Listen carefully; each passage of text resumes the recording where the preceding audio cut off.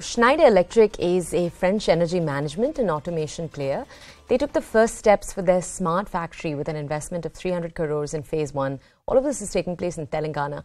Now, the firm aims to create direct and indirect employment to 1,000 people during each phase. Take a look at a larger story on this, and that's the last thing we have for you here on the show. Uttar Pradesh Jal Jeevan Mission. 220 million population state in India.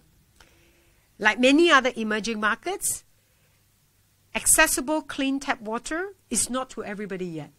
We're working with them thanks to EcoStructure from Schneider. We are going to enable over 6,000 villages to have access to clean water.